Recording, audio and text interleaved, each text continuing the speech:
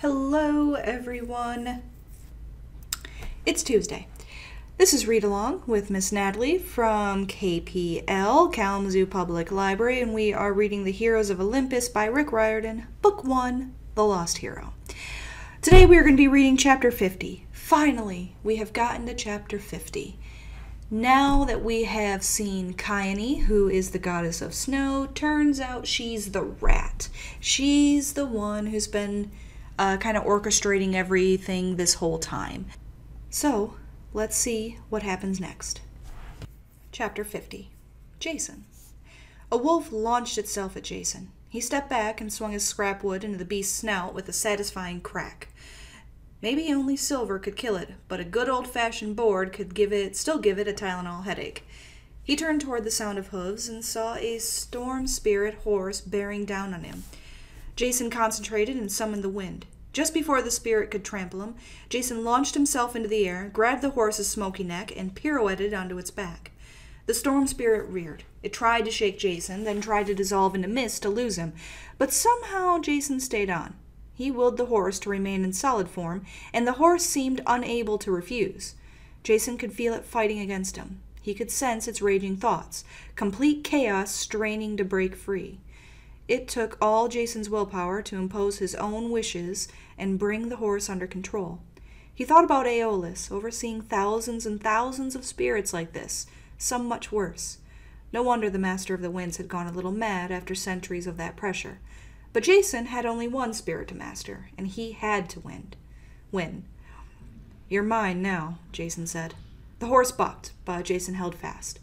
Its mane flickered as it circled around the empty pool, its hooves causing miniature thunderstorms, tempests, whenever they touched. "Tempest," Jason said. "Is that your name?" The horse spirit shook its mane, evidently pleased to be recognized.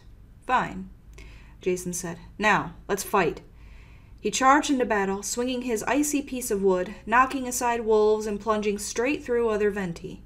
Tempest was a strong spirit, and every time he plowed through one of his brethren, he discharged so much electricity the other spirit vaporized into harmless clouds of mist. Through the chaos, Jason caught glimpses of his friends. Piper was surrounded by Earthborn, but she seemed to be holding her own. She was so impressive looking as she fought, almost glowing with beauty, that the Earthborn stared at her in awe, forgetting that they were supposed to kill her. They'd lower their clubs and watch dumbfounded as she smiled and charged them. They'd smile back, until she sliced them apart with her dagger, and they melted into mounds of mud. Leo had taken on Kyone herself. While fighting a goddess should have been suicide, Leo was the right man for the job. She kept summoning ice daggers to throw at him, blasts of winter air, tornadoes of snow. Leo burned through all of it. His whole body flickered with red tongues of flame like he'd been doused with gasoline. He advanced on the goddess, using 2 silver-tipped ball-peen hammers to smash any monsters that got in his way. Jason realized that Leo was the only reason they were still alive. His fiery aura was heating up the whole courtyard, countering Kyone's winter magic. Without him, they would have been frozen like the hunters long ago. Wherever Leo went, ice melted off the stones. Even Thalia started to defrost a little when Leo stepped near her. Kyone slowly backed away. Her expression went from enraged to shocked to slightly panicked as Leo got closer. Jason was running out of enemies. Wolves lay in dazed heaps. Some slunk away into the ruins, yelping from their wounds. Piper stabbed the last Earthborn, who toppled to the ground in a pile of sludge. Jason rode Tempest through the last Ventus, breaking it into vapor. Then he wheeled around and saw Leo bearing down on the goddess of snow. "You're too late!" Kyone snarled. "He's awake. And don't think you've won anything here, demigods. Hera's plan will never work. You'll be at each other's throats before you can ever stop us." Leo set his hammers ablaze and threw them at the goddess, but she turned into snow, a white, powdery image of herself. Leo's hammer slammed into the snow woman, breaking it into a steaming mound of mush. Piper was breathing hard, but she smiled up at Jason. "Nice horse." Tempest reared on his hind legs, arcing electricity across his hooves. A complete show-off. Then Jason heard a cracking sound behind him. The melting ice on Hera's cage sloughed off in a curtain of slush, and the goddess called, Oh, don't mind me, just the queen of the heavens dying over here. Jason dismounted and told Tempest to stay put. The 3 demigods jumped into the pool and ran to the spire. Leo frowned. Tia Kalita, are you getting shorter? No, you dolt! The earth is claiming me. Hurry! As much as Jason disliked Hera, what he saw inside the cage alarmed him. Not only was Hera sinking, the ground was rising around her like water in a tank. Liquid rock had already covered her shins. The giant wakes, Hera warned. You only have seconds. On it, Leo said. Piper, I need your help. Talk to the cage. What? She said. Talk to it. Use everything you've got. Convince Gaia to sleep. Lull her into a daze. Just slow her down. Try to get the tendrils to loosen while I... Right. Piper cleared her throat and said, Hey, Gaia. Nice night, huh? Boy, I'm tired. How about you? Ready for some sleep? The more she talked, the more confident she sounded. Jason felt his own eyes getting heavy, and he had to force himself not to focus on her words. It seemed to have some effect on the cage.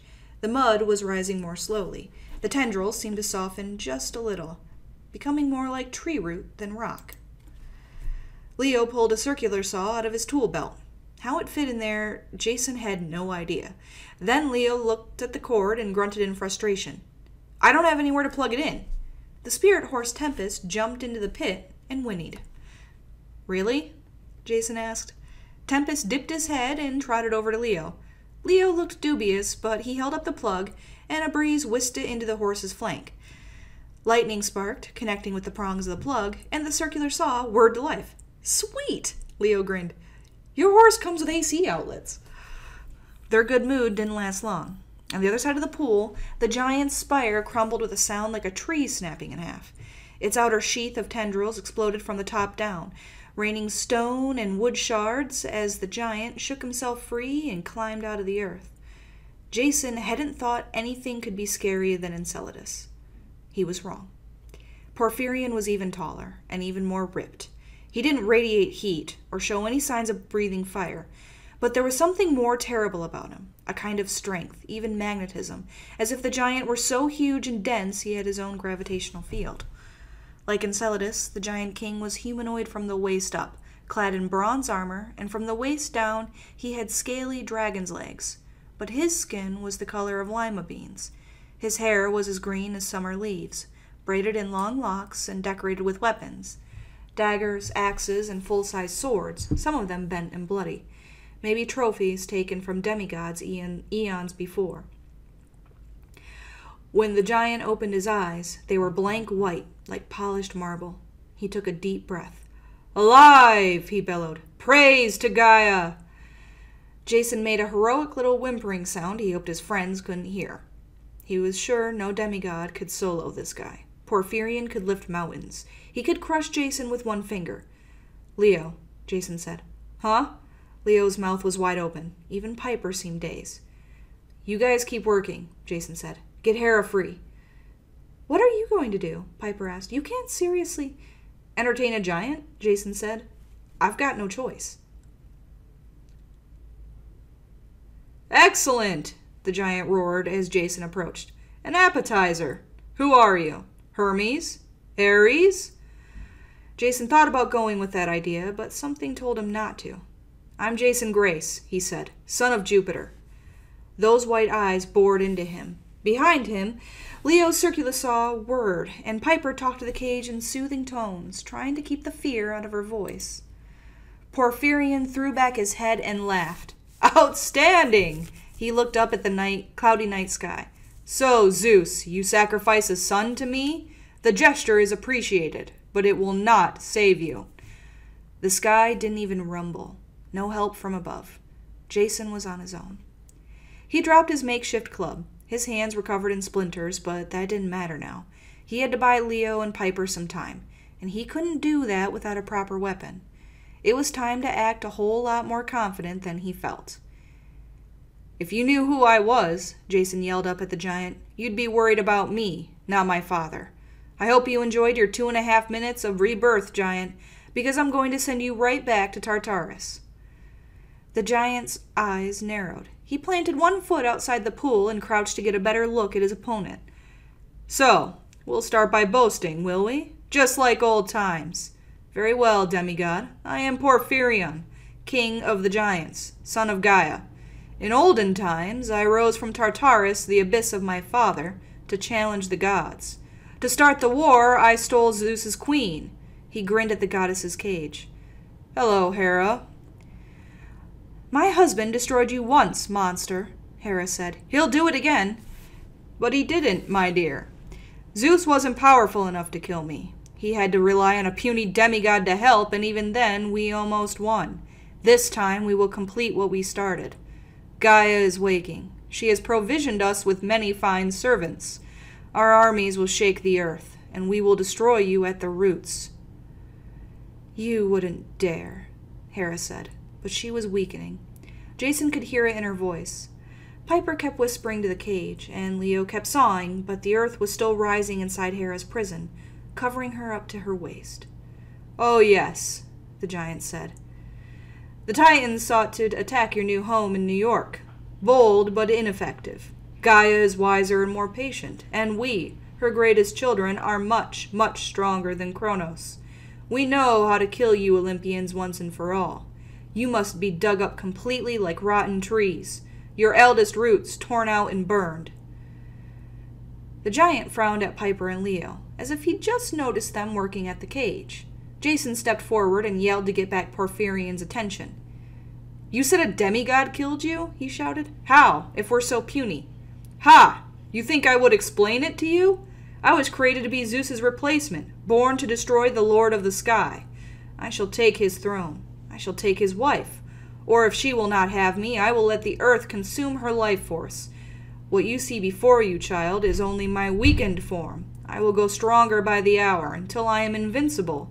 But I am already quite capable of smashing you to a grease spot. He rose to his full height and held out his hand. A 20-foot spear shot from the earth. He grasped it, then stomped the ground with his dragon's feet. The ruins shook. All around the courtyard, monsters started to regather. Storm spirits, wolves, and earthborn, all answering the giant king's call. Great, Leo muttered. We needed more enemies. Hurry, Hera said. I know, Leo snapped. Go to sleep, Cage, Piper said. Nice, sleepy Cage. Yes, I'm talking to a bunch of earthen tendrils. This isn't weird at all. Porphyrion raked his spear across the top of the ruins, destroying a chimney and spraying wood and stone across the courtyard. So, child of Zeus, I have finished my boasting. Now it's your turn. What were you saying about destroying me? Jason looked at the ring of monsters, waiting impatiently for their master's order to tear them to shreds. Leo's circular saw kept whirring, and Piper kept talking, but it seemed hopeless. Hera's cage was almost completely filled with earth. I'm the son of Jupiter, he shouted, and just for effect, he summoned the winds, rising a few feet off the ground. I'm a child of Rome, consul to the demigods, praetor of the First Legion. Jason didn't quite know what he was saying, but he rattled off the words like he'd said them many times before. He held out his arms, showing the tattoo of the eagle and the SPQR, and to his surprise, the giant seemed to recognize it. For a moment, Porphyrion actually looked uneasy. I slew the Trojan sea monster, Jason continued. I toppled the black throne of Kronos and destroyed the Titan Krios with my own hands. And now I'm going to destroy you, Porphyrion, and feed you to your own wolves. Wow, dude, Leo muttered. You been eating red meat? Jason launched himself at the giant, determined to tear him apart. The idea of fighting a 40-foot-tall immortal bare-handed was so ridiculous, even the giant seemed surprised. Half lying, half leaping, Jason landed on the giant's scaly reptilian knee and climbed up the giant's arm before Porphyrion even realized what had happened. You dare? The giant bellowed. Jason reached his shoulders and ripped a sword out of the giant's weapon-filled braids. He yelled, For Rome! And drove the sword into the nearest convenient target, the giant's massive ear. Lightning streaked out of the sky and blasted the sword, throwing Jason free. He rolled when he hit the ground. When he looked up, the giant was staggering. His hair was on fire and the side of his face was blackened from lightning. The sword had splintered in his ear. Golden ichor ran down his jaw. The other weapons were sparking and smoldering in his braids. Porphyrion almost fell. The circle of monsters let out a collective growl and moved forward, wolves and ogres fixing their eyes on Jason. "No!" Porphyrion yelled. He regained his balance and glared at the demigod. "I will kill him myself." The giant raised his spear and it began to glow. "You want to play with lightning, boy? You forget. I am the bane of Zeus. I was created to destroy your father, which means I know exactly what will kill you." Something in Porphyrion's voice told Jason he wasn't bluffing. Jason and his friends had had a good run. The three of them had done amazing things. Yeah, even heroic things. But as the giant raised his spear, Jason knew there was no way he could deflect this strike. This was the end. "Got it!" Leo yelled. "Sleep," Piper said, so forcefully, the nearest wolves fell to the ground and began snoring. The stone and wood cage crumbled. Leo had sawed through the base of the thickest tendril and apparently cut off the cage's connection to Gaia. The tendrils turned to dust. The mud around Hera disintegrated. The goddess grew in size, glowing with power. "Yes," the goddess said. She threw off her black robes to reveal a white gown, her arms bedecked with golden jewelry. Her face was both terrible and beautiful, and a golden crown glowed in her long black hair. "Now I shall have my revenge." The giant Porphyrion backed away. He said nothing, but he gave Jason one last look of hatred. His message was clear. Another time.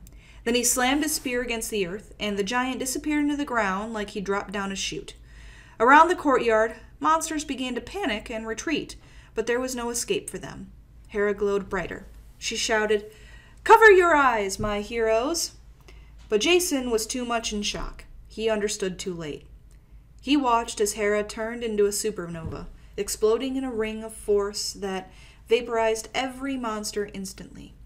Jason fell, light searing into his mind, and his last thought was that his body was burning.